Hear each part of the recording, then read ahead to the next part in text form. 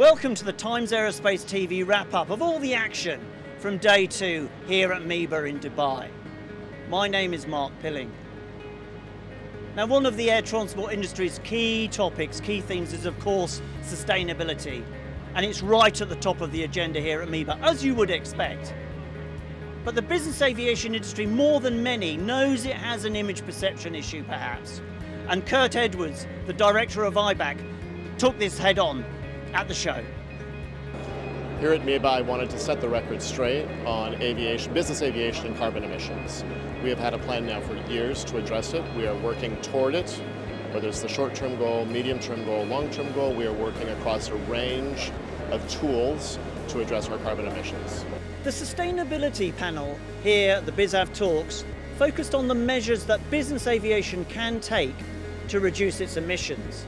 Speaker Tine Brathen of World Connect Energy was clear that the only opportunity today to really start tackling emissions is to do carbon offsetting, along with, of course, strategies looking forward to reducing emissions in the longer term.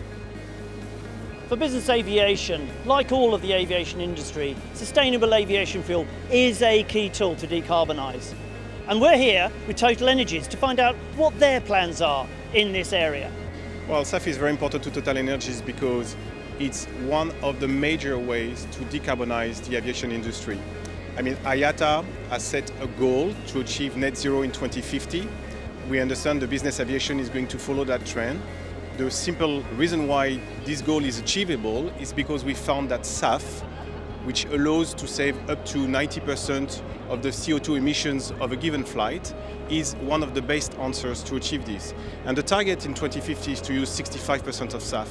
So for Total Energy, which is committed to net zero in 2050 together with society, we are willing to become a major player in the biofuel industry and a major player in the SAF industry. We aim to produce 1.5 million tons by 2030, so to become at least up to 10, to represent at least up to 10% of the worldwide market share of SAF. Now, we talked about SAF as one of the main tools to decarbonise. New aircraft technology, which is coming, is another major part of the equation. We heard just recently from Airbus, we've been hearing from Embraer about their plans for electric, hybrid and hydrogen-fuelled aircraft. And here at the show, we're going to talk to somebody who's developing an all-electric aircraft, and that's Greg Davis from Eviation. Well, going back to just over 2 months ago, we did our first flight of Alice, the world's first all-electric commuter aircraft. And what we're able to do is bring regional connectivity. So this is an all-electric experience, zero emissions. It's going to connect communities in this region and do it without harming the environment. So what we're doing here in sustainable aviation, it's about the 3 C's. It's about carbon, cost, and convenience. By bringing an all-electric aircraft to the marketplace, what we're going to be able to do is completely cut the fuel cost out of operating the aircraft. And then having designed a purpose-built all-electric aircraft around the batteries, what you get is a premium cabin size for the type of aircraft. 9-passenger, all-electric commuter aircraft, very, very quiet, very comfortable.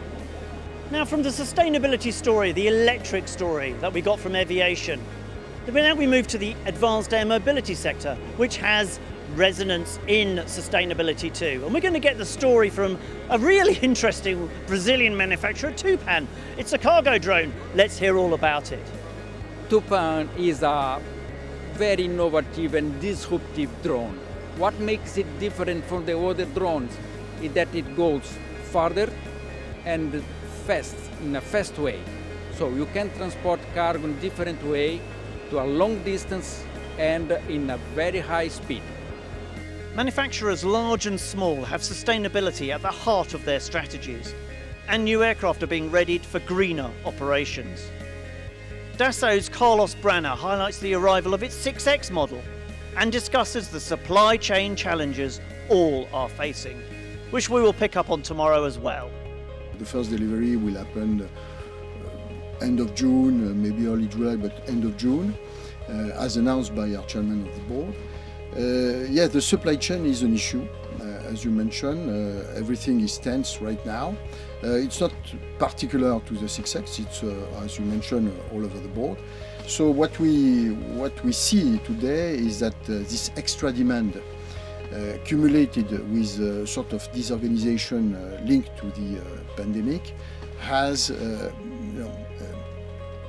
created this huge issue on the supply chain. So what we do in order to make sure that we get the deliveries done is that sometimes we visit our suppliers to make sure that the components we ordered are there, and when they are not there, we are requesting plans to make sure that they are addressing our needs.